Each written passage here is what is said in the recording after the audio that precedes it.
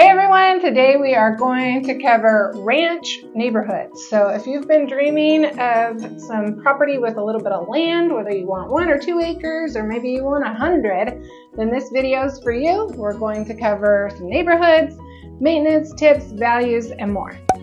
Colin and I got to enjoy the ranch life growing up. About half the time we lived with our dad on nearly a couple of acres, and we had chickens, we had other farm animals, we had a garden, yada, yada, yada. And Colin, he still loves chickens. And I love grapevines, and I have a few on my property that I still can't figure out what to do with.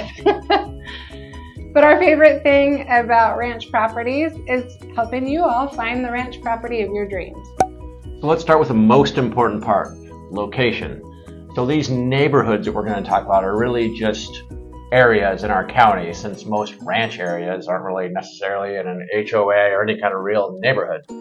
Although there are a couple of gated neighborhoods with large parcels, but we'll cover those in a different video. That'll be one a little bit more about luxury properties instead of like the typical ranch lifestyle. Okay, so first up we are going to talk about Atascadero. So when thinking of Atascadero and ranches, the first thing that comes to mind is South Atascadero. This is where you're going to see most of your horses, other 4-H projects, and what you would typically expect for a ranch neighborhood. The land is rolling to flat and really conducive to that type of use. Atascadero isn't one of the bigger areas for vineyards, but you will see some of those here and there in South Atascadero as well. Values in Atascadero for your little ranch or ranchette, you're going to be starting in the 700s for something that will need some work on maybe an acre or 2. And they're going to climb all the way up to over 2 million depending on what the property has to offer. Most acreage properties in Atascadero are going to be on the smaller side of acreage, sometimes 1 or 2 acres, but it's pretty common to see a 3 to a 5 acre parcel in Atascadero. There are also some areas along the riverbed on the east side of Atascadero that have a really similar feel to the south side of Atascadero. But most of our clients that contact us about moving to Paso Robles wine country that end up purchasing in Atascadero go for the west side.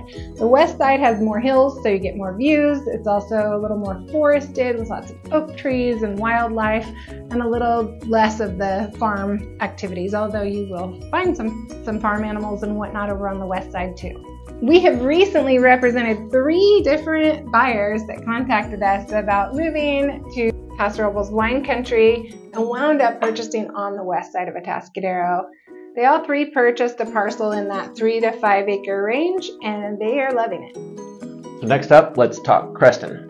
So Creston's anywhere from 20 to 40 minutes from Atascadero or Paso, and the lots are generally going to be quite a bit larger out there. You'll get lots all the way, over 100 plus acres. 20 to 40 is pretty common, but they get big. You're not going to find like a decent house on a big lot for less than $1 million, most likely. And some recent closings have been approaching that $3 million mark. The property in this video that you're watching now sold for $1 million exactly, was over 50 acres, and had 2 houses on it. But keep in mind that this property was 15 minutes past the town of Creston, 35 minutes to the nearest grocery store. So the further away you get from town, the better prices are going to get. The closer you get to town, higher prices are going to get. So next up, we're going to cover Paso Robles, right here in Paso Robles. Most of the ranch properties are going to be outside of town here. They're going to be up in the west side hills, or they're going to be out on the east side of town. But we do have some 1 acre parcels right in town, so you could make yourself a little mini ranchette here in town. When you head out west, you're going to find mostly larger parcels. 5 acres and up typically, and all the way up and over 100, of course.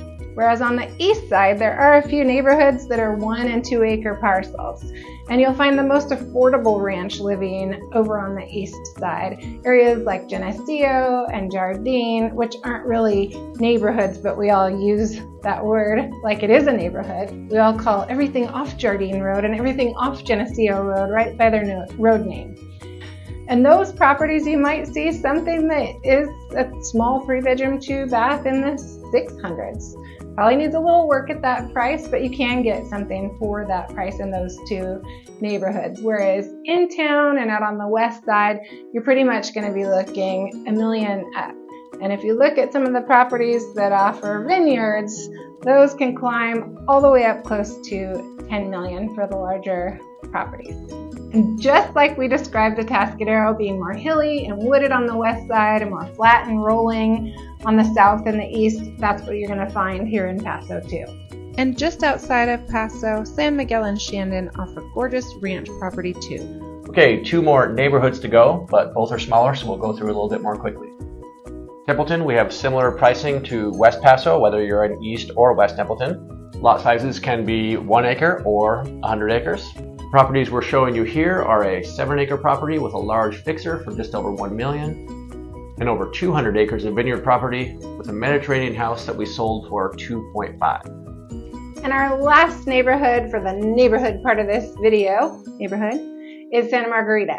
Santa Margarita has some of the most rugged country that we have here in North County of San Luis Obispo, really all of San Luis Obispo County. And you can drive from the little town of Santa Margarita for an hour and you're still in Santa Margarita.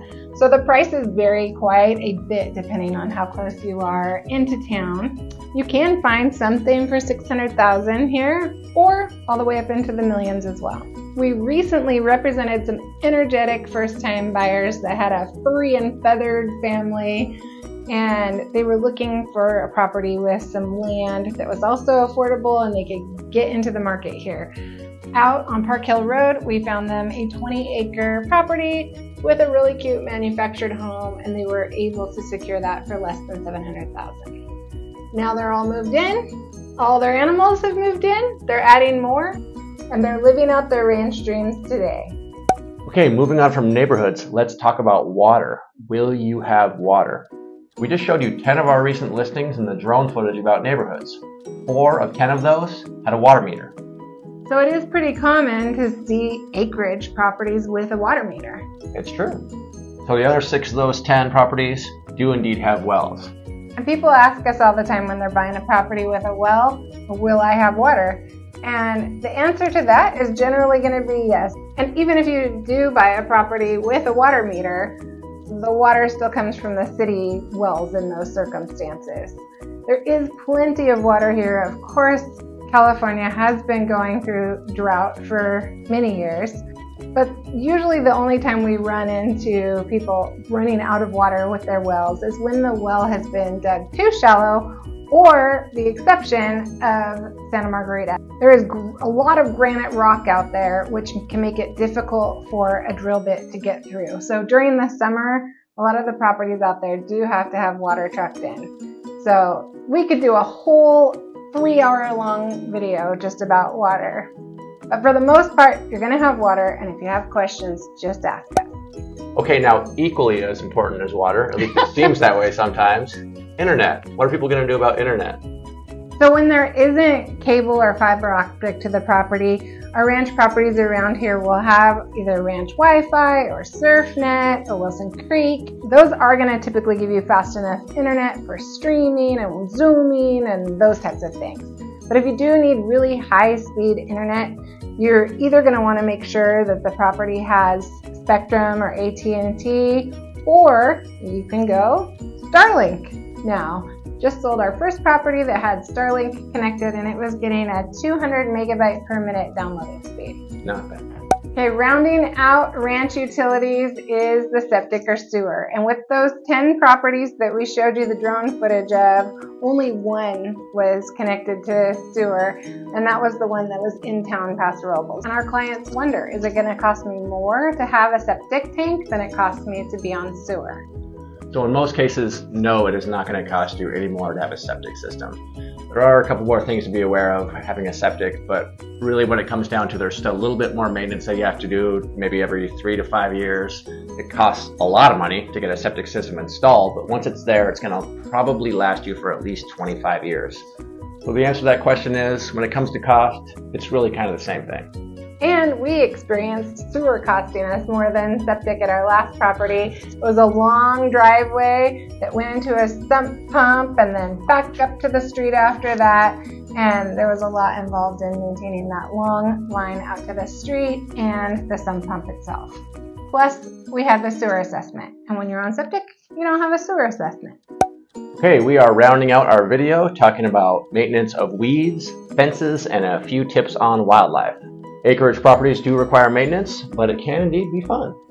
You have room for gardens, orchards, and chickens, all things I really do love. You will need to cut your weeds up to a few times a year, and whether you're trying to keep deer out or your dogs and other animals in, from time to time you will need some fencing maintenance. Deer fencing can require a little bit of maintenance on an annual basis, and then after it's been in use for decades, you can have to replace it completely. Wildlife can also be a blessing and a curse. Yes, it's fun to watch little bunnies hop around and the deer when they're off in the distance, birds chirping, but you do also get more bugs than you will find in the city, and rodents and squirrels and all kinds of little critters. So if you do have dogs and cats, you probably won't need any rodent control. But if you're on acreage property and you don't have dogs and cats, you're going to want to make sure that you have a pest control guy on speed dial so that you can call him in when you need a treatment. Another pesky animal around here is a skunk. Now, fortunately, you're not going to have skunks roaming around your property every day, but every now and then, if your dog ventures off into the woods of your 100-acre parcel and meets a skunk face to face, you're going to have skunk smell right up in your face, and it's terrible. Colin, how many times have you had a dog with a close encounter with a skunk? More times than I want to remember. I think I'm at a count of about 4. So living here for, how long have I lived here? 50 years. For once a decade, a dog gets sprayed in the face by a skunk. And then rounding out our video, we just wanted to mention that a lot of our clients come to us with the dream of having 40 acres or 50 acres, maybe even 20 acres, and then find out that you really only want 1 or 2. So that's perfectly normal. So part of the process of buying your first ranch is come into town, tour the properties, and get a feel for the size of the property that you really like. There is an exception from time to time. I have some clients that moved up from Southern California. They purchased 58 acres and they just keep adding animals. They have horses, they have cows, they have chickens, dogs, cats. I don't even know what else.